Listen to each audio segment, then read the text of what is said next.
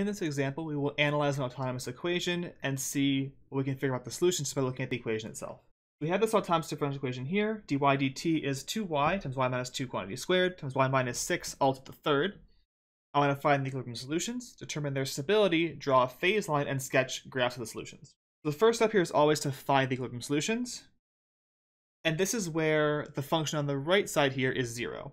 So I'll set 2y times y minus 2 squared times y minus 6 cubed equal to 0. In this case, we can clearly see the three solutions here are at y equals 0, y equals 2, and y equals 6. With that, we can now draw our phase line and use the phase line to determine the stability. Here's my phase line. I'll mark 0, 2, and 6 on here. And now I plug in. If I plug in -1, I will get a -2 here. I will get a -3 squared here, which is a positive 9. And then I'll see a -7 here cubed, which is still negative. So negative, positive, negative, that's a positive. So -1 has a positive, so that's positive down there. If I plug in 1, I will see 2 in the front.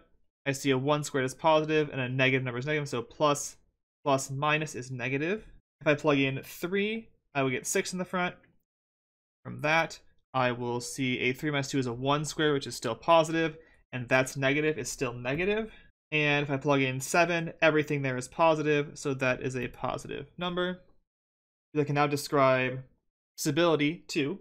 We can see that at 6, because the solutions that are below go down, they go away, and above they're positive, they also go away. This is unstable. For 2, we see that the solutions that are above are coming down into 2, which is good. The solutions that are below are also diving down, so they're going away. This is semi-stable. And for 0, the above solutions are coming down to it, and the bottom ones are coming up to it. That means this is an asymptotically stable equilibrium solution. And now we can use this information to draw a sketch of some of the solution curves for this equation. There's some axes. Here is my phase line. I can draw in the three equilibrium solutions first, and then fill in other curves following the directions provided by the phase line. Down here, it's increasing, so it's going to come up like this. Here, it is decreasing. It's going to come down like this. If I start higher up, I probably have a little bit of a curve there first, and then I flatten out. Here, we are still decreasing that, and above here, we are going up. There's a sketch of possible trajectories for this equation. They're not exact, obviously, because they're sketches, but they give you the idea of what's going to happen to a solution in a given region.